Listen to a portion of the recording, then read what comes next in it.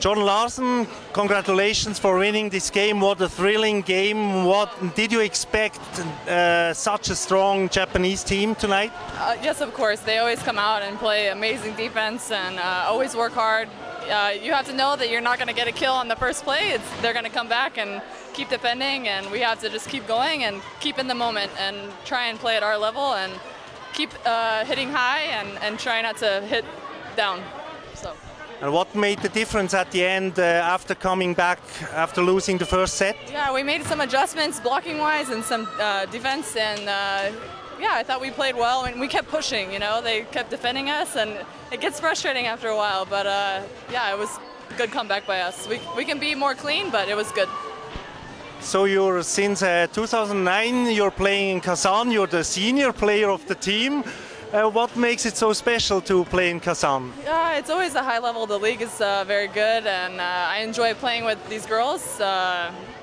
It's been a fun 5 years, and Kazan has been my second home, and they've been a very good club to work for, and it's been an honor to play for such a prestigious club in Russia. But it must be very different for you. So you come from Hooper, Nebraska, a very small town, and Kazan is very big. So is it a big difference for you? Oh, definitely, yeah. Crazy drivers and I don't know, a lot of different things. Obviously, the language is different, and yeah, I don't know. But I like it. I like the people. It was hard at first, but as you start to get to know them, they're very nice people and very welcoming. And of course, as a girl from Nebraska, you know very well the cold winters, no? Oh yes, that's normal for me. So it was like home, my second home. So it was good. Obviously, it's a little more cold than where I'm from, but cold is cold. So. Just one last question.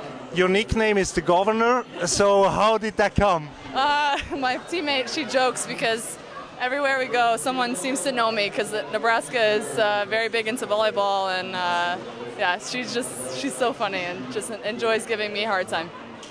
So congratulations once again, and thank you very much, Jordan.